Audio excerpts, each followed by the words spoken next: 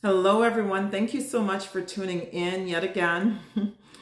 I just released a word this morning, and then I was just going to rest for a bit, and I heard in my spirit, no, you must release this word also.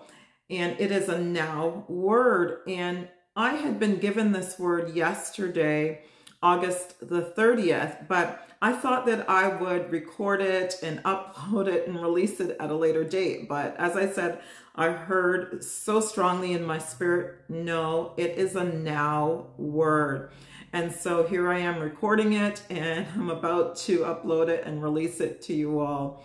And so this word came as a result of yesterday morning. About 5:50 in the morning, I rose up suddenly out of my bed because I heard a strong and a loud voice say, Esther 6.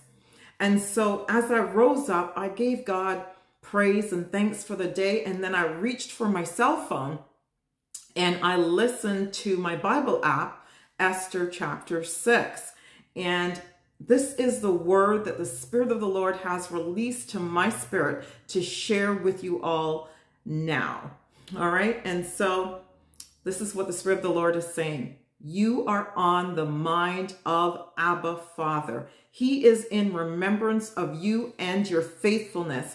And our Abba Father has given the decree. It's about to go down. God has already established it.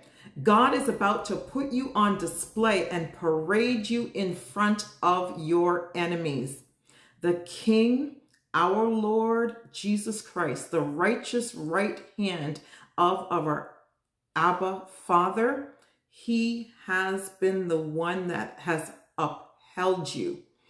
And he is the lifter of your head.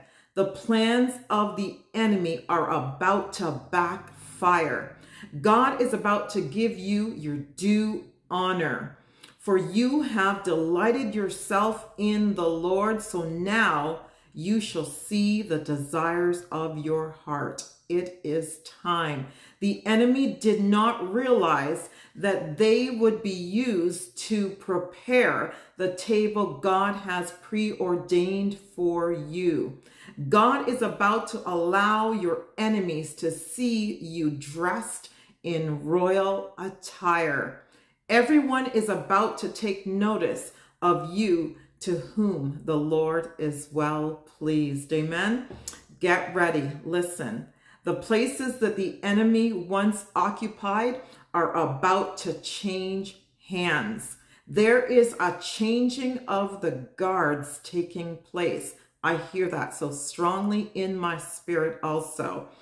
And the wealth transfer that the Lord told me of in November 2020, and I released that word to you all, it is about to change hands.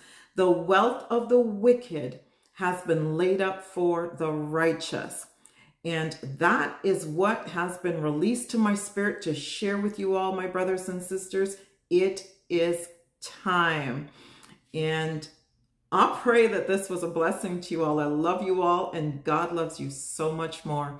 And remember, as always, to keep your sights on the things that are eternal, for it's in the eternal things that we can move beyond the walls.